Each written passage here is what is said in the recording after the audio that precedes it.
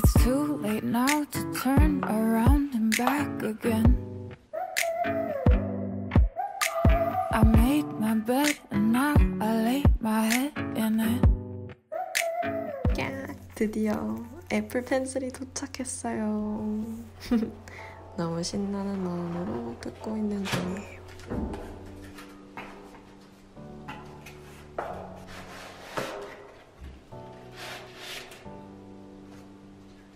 칼을 준비했는데 필요 없더라고요. 너무 뜯기 편하게 다 돼 있어요.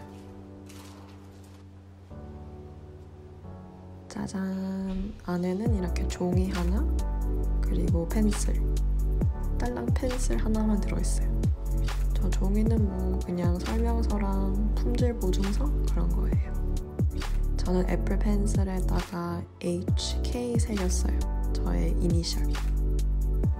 펜슬이 먼저 도착해서 매우 머쓱했는데 드디어 3일 뒤 아이패드도 도착했어요.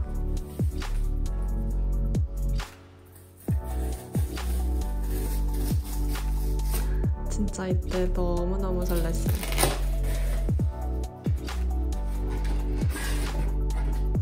펜슬 뜯을 때는 조금 헤맸었는데 이제 많이 뜯어봐서 나름 노하우가 생겼어요.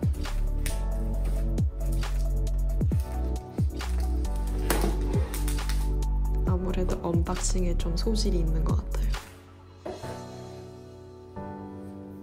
짜잔!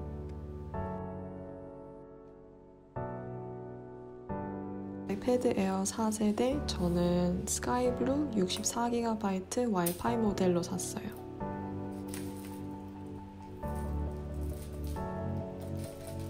이제 비닐도 완전 잘 뜯죠.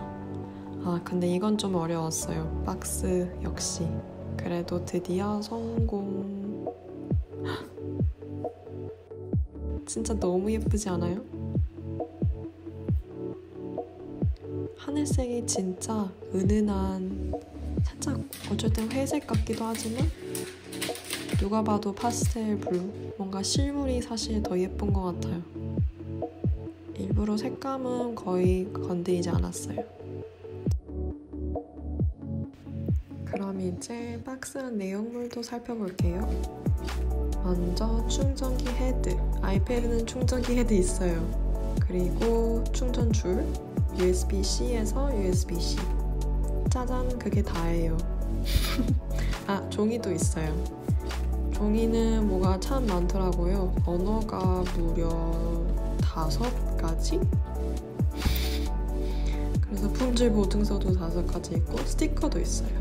두둥. 아이패드 외관 좀 자세히 살펴볼게요. 일단 스카이블루 뒷면, 앞에는 10.9인치 스크린, 홈 버튼 없이, 터치 아이디 되는 전원 버튼이랑 스피커, 밑에도 스피커랑 USB-C 포트, 애플 펜슬 붙이는 곳이랑 볼륨, 그리고 카메라. 그럼 이제 드디어 아이패드 셋업을 시작해볼게요. 중간에 이렇게 터치 아이디 설정하는 화면이 나오는데 터치 아이디 진짜 오랜만에 해보네요. 거의 2-3년 만인 것 같아요.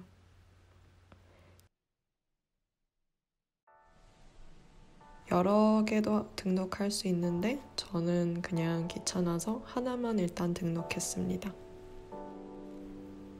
나머지도 다 설정해주고 나면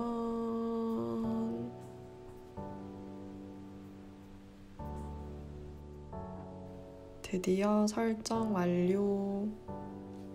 따끈따끈한 신상 아이패드입니다. 애플 펜슬은 아이패드랑 딱 잘 붙고요.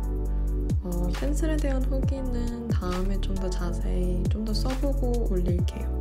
마지막으로 터치 아이디를 실제로 한번 써보면 생각보다 진짜 빨리 잠금이 해제돼요.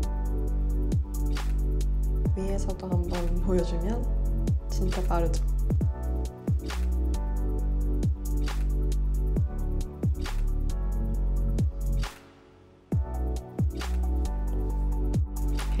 소소한 아이패드 언박싱 영상 시청해줘서 감사합니다.